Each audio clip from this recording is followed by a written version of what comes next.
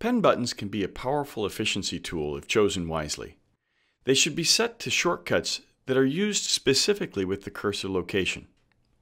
An example is the Alt or Option modifier in most graphic applications. The Alt or Option modifier temporarily modifies the behavior of a currently selected tool. This effectively makes the pen twice as powerful. To set this shortcut to a pen button for Photoshop only, open the tablet properties by selecting Pen Settings from Wacom Desktop Center. Open Photoshop so that it's running in the background.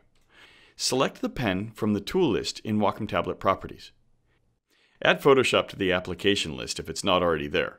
In the Wacom Tablet Properties, click the plus next to the application list, select Photoshop, and select OK. From the drop-down menu of a pen button, choose Modifier. Choose Option or Alt depending on your operating system.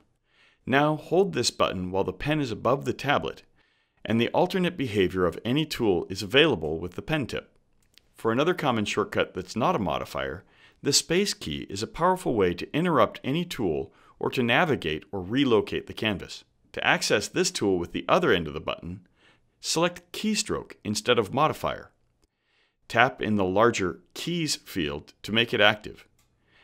Press the space key just as you would in the application. Tap in the Name field to make it active. Note, do not tab to get to the Name field, as it will record the Tab key as well.